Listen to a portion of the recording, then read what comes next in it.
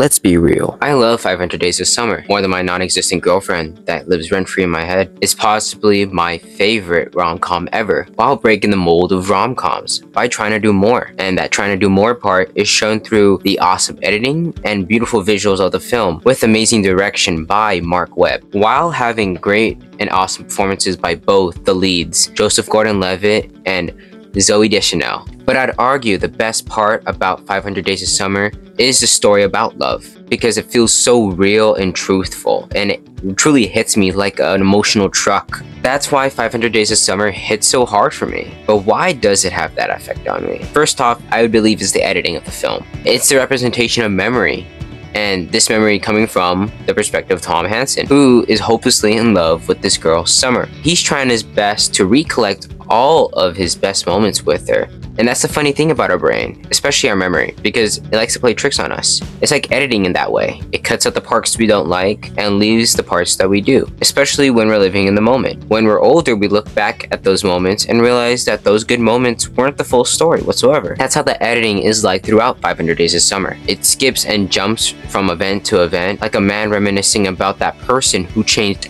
everything for them. It truly captures Tom Hansen's perspective really well, especially the first couple scenes where he recalled the relationship going real smoothly. So for her to suddenly dump him, hit him like a speeding truck. That's the thing though, he missed all the signs of this happening, because later on that's actually not how the moments happened. That's the beauty of cutting on the right time, to make sure the clip doesn't overstay its welcome and flow smoothly. That's how he looked at his relationship. But as he looks back later on in the film, we see these moments linger on, and they show how Summer was not feeling him whatsoever, and Tom was just forcing it. Which, guys or girls, if she was the one, she'd probably give you the same energy that you give her. If that's not the case, then maybe it ain't it. Love shouldn't be constipation with you trying to force it out of somebody. It should be natural and just let it flow. And if it ain't coming out, it just ain't meant to be, you know what I'm saying? Just get off the toilet at that point. My second reason why 500 Days of Summer makes me an emotional wreck is because I relate to Tom Hansen a lot. It's tragic how much I relate to him, even though it's clear that he is somewhat in the wrong.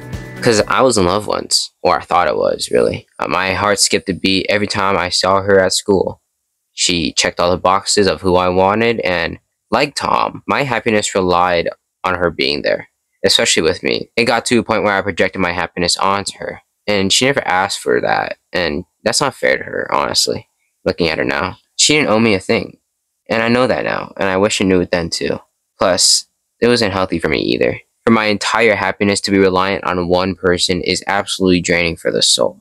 That's why I relate to Tom Hansen a lot. I guess you can say that's my literally me character. We all wanted to believe in this fairy tale love, where this one person fills that dark, deep void in your soul. I've been in his shoes, and many others who watch this film have been too. And some of those people deflect that anger towards Summer because they feel that hurt. But I couldn't be mad at Summer, even though she has her faults too. She made it clear she didn't want anything serious with Tom, yet Tom tried to force it. And after all that heartbreak and healing from that, Tom pulls himself back up and falls back in love with his career in architecture. And he keeps moving and learning and finally being comfortable being by himself. He's heading toward a new season in his life and truly making a name for himself, until he runs into Summer one last time on a park bench. As much as he's progressed and matured, those feelings for her don't stop. And he still feels hurt, especially after seeing the ring on her finger. Honestly, I'd be salty too if I saw her get wifed up by another guy. Hit me like a ton of bricks at that point. Really, I'm glad that she's happy, but I wish I was the man that made her happy. Oh man, shit's tough, bro. But with this last confrontation with Summer, he can finally move on with the rest of his life. Honestly, it gives me hope. If a hopeless romantic like Tom can move on with his life, so should I. Life isn't gonna be waiting for us to move on. It'll move on without us. So it's time to grab it by the nipples and hold on tight and possibly twist. And who knows, someday we may find that person who gives us that same energy. And that's why 500 Days of Summer hits so hard for me, and why I urge you to watch this gem of a film.